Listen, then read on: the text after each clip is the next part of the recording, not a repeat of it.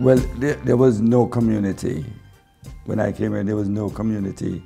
We had just to actually start to build a community because we weren't allowed into the community that existed. In those days, you just had christenings and weddings. That's all you had. You didn't have funerals, you just had christenings and weddings.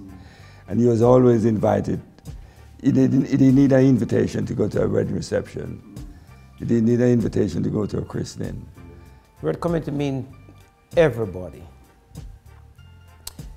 talking with each other and sharing their story.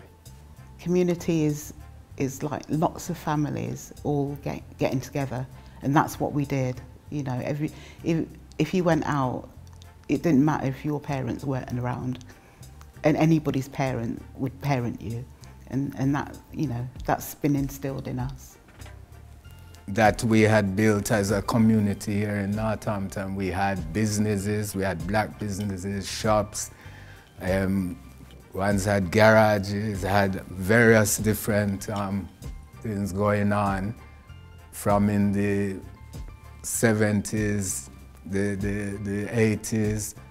I meet people that really were nice to me.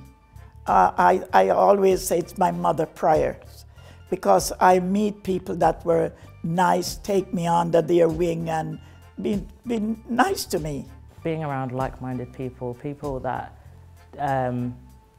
just want to get on, people that are passionate about what they do, people that have pride in themselves and in their culture, whether that's similar to mine or completely different.